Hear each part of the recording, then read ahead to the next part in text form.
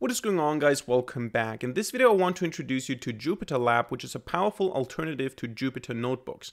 It is a more sophisticated development environment with a bunch of more features, and it's a very, very interesting tool. So let us get right into it. It's not a game, it's a rich thing.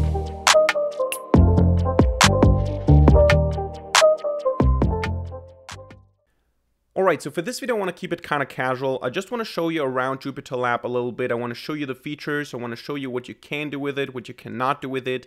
I myself have just started using Jupyter Lab recently instead of Jupyter Notebooks, instead of ordinary Jupyter Notebooks.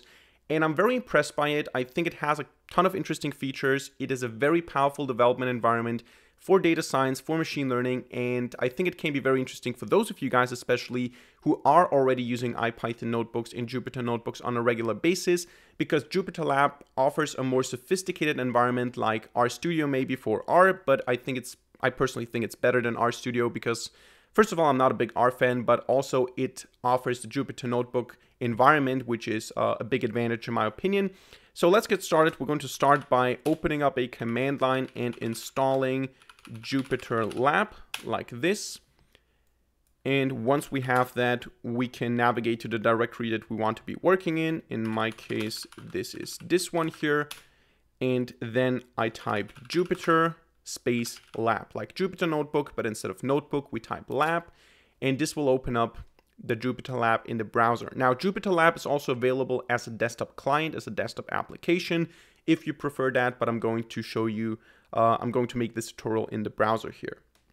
So what you see here is immediately the dashboard. We can create a new Jupyter Python notebook. We can open up a Python console. We can open up an ordinary terminal, a text file, a Markdown file, a Python file, and we can also open up different data types here. So for example, I have a CSV file here.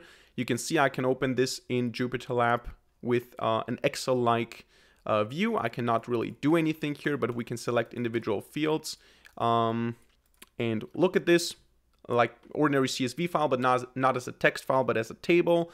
I can also open up a PDF file here, so you can see it opens this PDF file inside of Jupyter Lab here. And we can, of course, also open up a new Jupyter notebook. And for those of you who are interested, you can also use R and Julia with Jupyter Lab and with Jupyter Notebooks, obviously. But since I'm not coding in either of those two languages, I'm not really familiar with how to do that. But just keep in mind, if you are an R programmer or a Julia programmer, you can also use Jupyter Lab for those languages. So this is an ordinary Python notebook here, an IPython notebook. We can do the usual stuff like A equals 10, B equals 20 in one cell, then print A plus B independently in another cell, and then I can change stuff here and execute that cell again, and we get a different result. Ordinary stuff.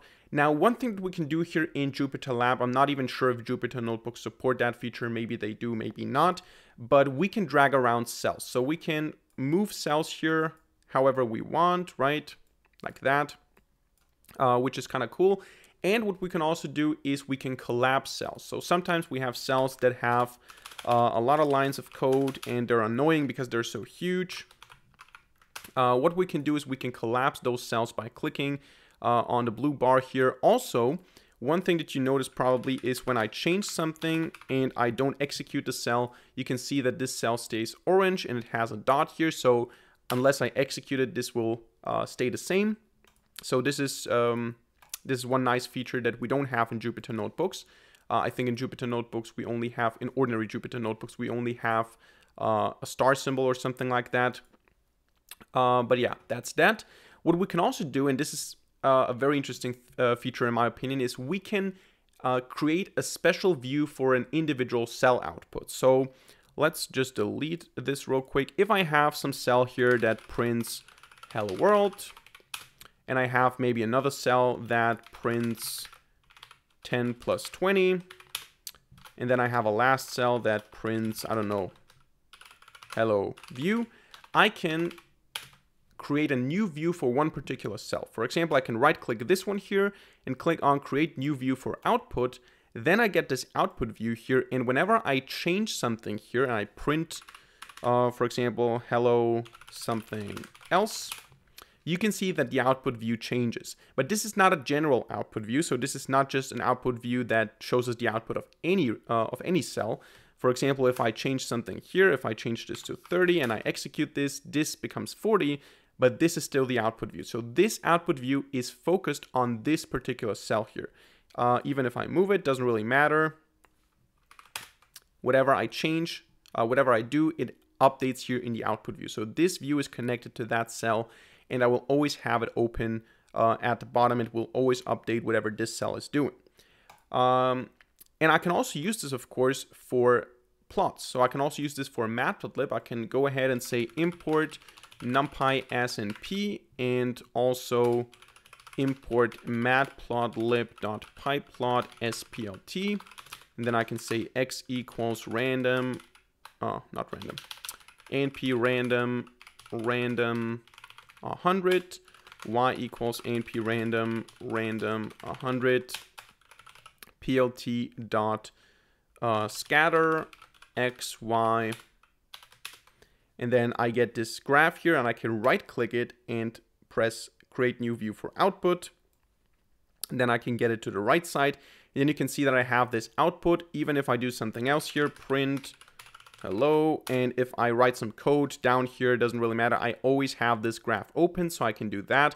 I don't have to open the full notebook in another tab. I can just right click this output and then work and look at it if I want to. I can, of course, also copy this here, down here, create another one where I say, I don't know, 2 times x plus np random normal distribution with 1, 0.5, 100, for example.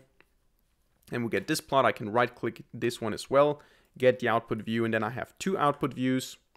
I can zoom out a little bit, and then I can keep coding, and I still have these graphs if they are important for me, or if this is a pandas data frame, or if this is an important message that I have to look at. I don't have to constantly scroll up to look at it again. I don't have to constantly have a second tab with the same notebook open. I don't have to make screenshots. I can just use this output view, which is very convenient, right? So another thing that we can do is we can copy cells into other notebooks by just dragging them into new notebooks. So I can right click here, or actually, do I have to do it like that? I can open up a new Python notebook, and here I don't have a cell. I can open this in split view here, and now I can just take this cell here and drag it over here, and it's now copied into this second notebook. And those notebooks are running on different kernels. So for example, if I define a variable a equals 90 here, and I try to access this here, so if I say print a, it's not going to know a because this notebook is running on a separate kernel. Which brings me to the next point. You can attach a console to the respective kernel. So I can just right click here and say new console for notebook, and now I have here a Python console that is connected to the same kernel as this particular notebook. So I can go ahead, for example, and say my var equals 100. I can execute that. It's executed down here in the command line, and now I can go here and print my var. And you can see that this works. So whatever I do here affects this here, and whatever I do here also affects the command line. So if I say, for example, test equals 200, and I say test, you can see that this works here as well. It doesn't work in this notebook, right? So if I say test here, this does not work. Also, if I say my var, this does not work because this notebook is running separately. By the way, let me just quickly see if my camera is not too big. There you go. So those are 2 separate kernels. Of course, I can also right click and say new console for notebook. Now I have one here as well, and I can, do stuff if I want to here. So I can say test2 equals 100.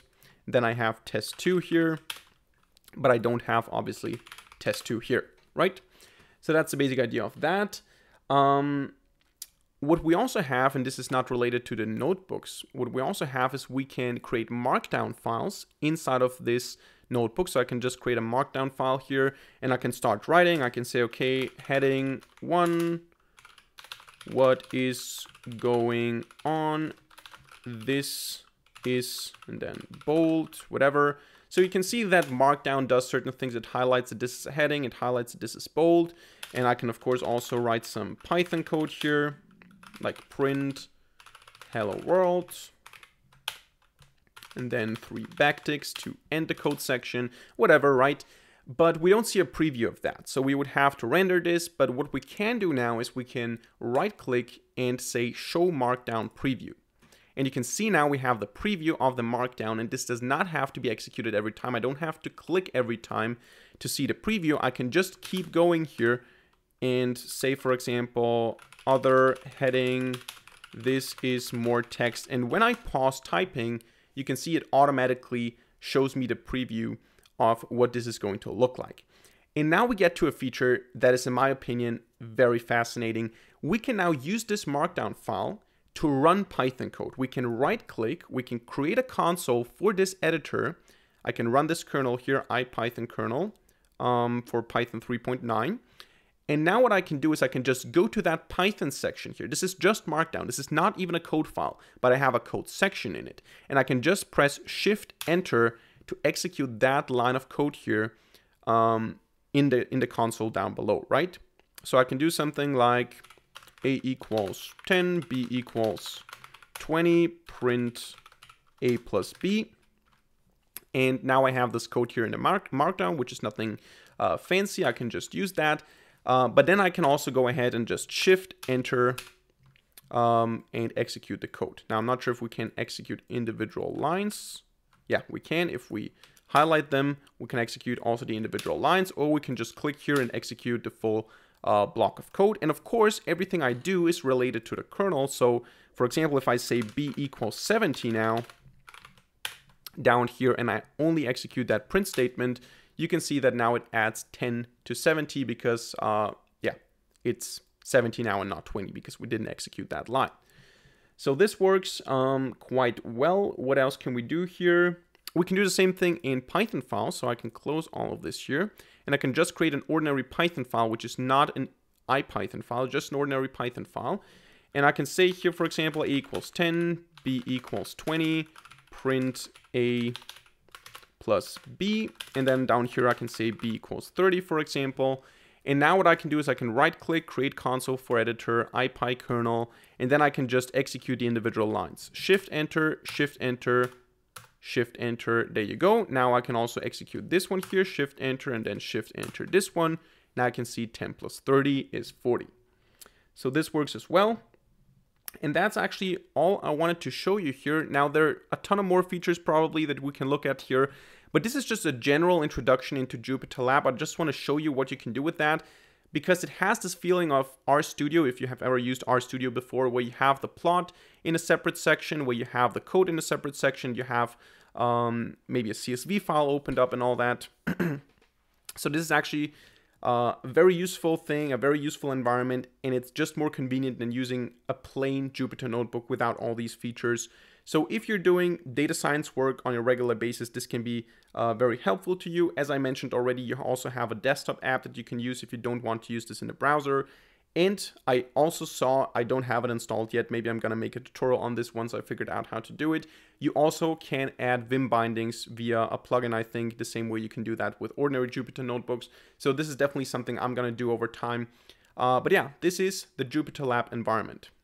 So that's it for today's video. I hope you enjoyed it and I hope you learned something. If so, let me know by hitting a like button and leaving a comment in the comment section down below. And of course, don't forget to subscribe to this channel and hit the notification bell to not miss a single future video for free. Other than that, thank you much for watching. See you in the next video and bye.